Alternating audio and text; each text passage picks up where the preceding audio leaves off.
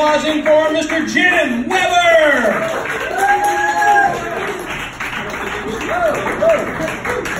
Hello, our host with the most. I'm gay. Okay, the lights are bright, so this is no secret. Yes, I'm an old white guy. And you know, it bugs me because after centuries and centuries of old white guys running everything, I come along, I finally hit that milestone, and now we're not very popular. I mean, I can see the sneers, like I can't help it, I just aged and didn't have the right DNA, but I'm gay, so it's like I use that as a defense now, but no, I'm not one of those. But there's a good thing though, I'm 61. I shouldn't have to milk it. Can you imagine? You don't want to be an age that people clap when you announce it, first of all. But there's a very good thing about it. My student loans are almost paid off. So, woo! Yay, yay, yay. Well, all right. Did you read the paper about Denver?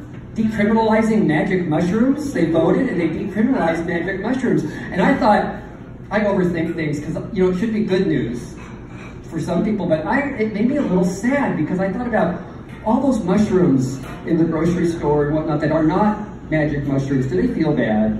I feel bad. Well, no. I mean, like, no Hogwarts for you. I mean, I just feel too much. That's it. I think I have all these feelings because I'm a dad. I'm not a daddy, but a dad. I have 2 daughters.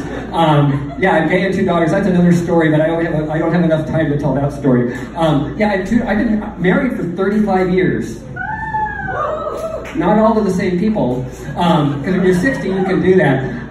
But as a parent, you get weird stories as a parent that you don't get. You know, the diaper stories, the poop stories, and as a grandparent, you still get those stories. I have the best grandson ever, 2 years old, and I watch him every Friday. I'm riding the bus, because I do that, and I watched him all day, and I have my little kid, I don't know. And when you're 60 years old, and suddenly when you don't know what's in your bag, you pull out a diaper, people look at you funny. I mean, you try to explain, it's not for me, it's for a littler person. Then they look at you even more weird. It's like, okay, we're done here. We're done with that. We're done with that. All right, so we promised my daughters when they were little that we would only use real words. We wouldn't make things up for, like, you know, wee-wee, woo-woo, hoo-hoo.